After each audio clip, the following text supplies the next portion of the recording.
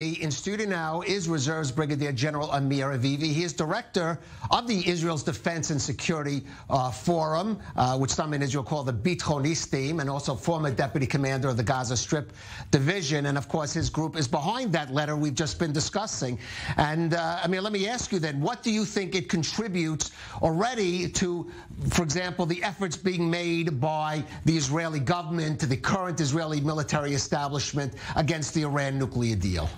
I think it's very important that the American establishment and also the EU understands that the vast majority of officers, also those who are retired and in reserve, think that this agreement between the US, Europe, and Iran is a disaster. It's a disaster for Israel, it's a disaster for the Middle East, and it's a disaster for the whole globe.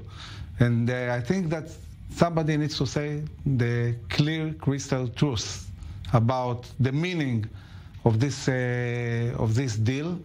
I think the government has more constrictions. They try to be more diplomatic. Do you think they should be taking a more public approach, like your group, like that taken by former Prime Minister Netanyahu? Yes, and like the head of Mossad, the only high-ranking official I heard speaking very, very clearly. Right, he called it a disaster last week. Yes, and we agree, it is a disaster.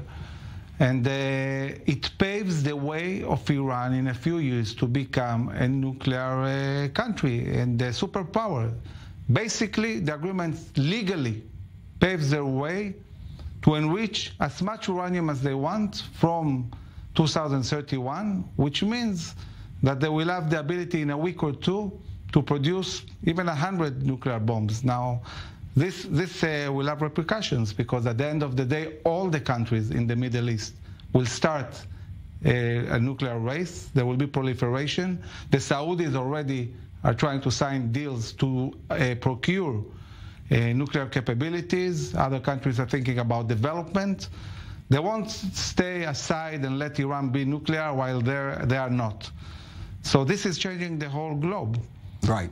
I mean, let's talk, although it does look like, if reports are correct, the Biden administration and the EU are pushing ahead with this deal. Let's talk a little about the day after. Discussion now whether somehow the U.S. has to demonstrate that it could carry out, that it would pose a credible military threat if Iran should push beyond the limits or the set in any deal. Is there some way that the U.S. or the West could do that in a way that could dissuade Iran from, for example, in a so-called breakout period, rush to a nuclear weapon? Well, as I said, first of all, the deal legally paves the way to be a nuclear power. So, you know, signing a deal and then saying, let's prepare a military option while we agree that there will be nuclear, it doesn't make sense. Well, not nuclear weapon, though, but yeah, but, you know, if they can enrich endless amount of uranium, this means there will be a nuclear superpower, okay?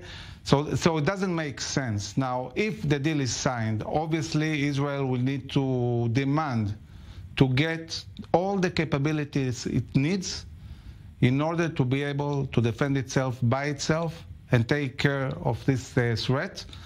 And they also try to convince the U.S. that if there is a need, they should join in a military operation. I think this will be the only option left on the table. It was reported just a few hours ago of Israel placing an order with Boeing for 4 giant refueling tankers to replenish the set. Is that an indication or sign the timing of this announcement? The government, in a sense, trying to say we're getting ready ourselves for the day after? Well, as you know, procurement, especially military procurement, is a very, very long process, and I cannot see the connection between this signing and well, a connection maybe in the timing as a statement, as a statement, not as a practical measure. You know, you see what's happening here. Basically, they are putting towards us a huge threat and then saying, okay, maybe we'll give you some toys to deal with this threat.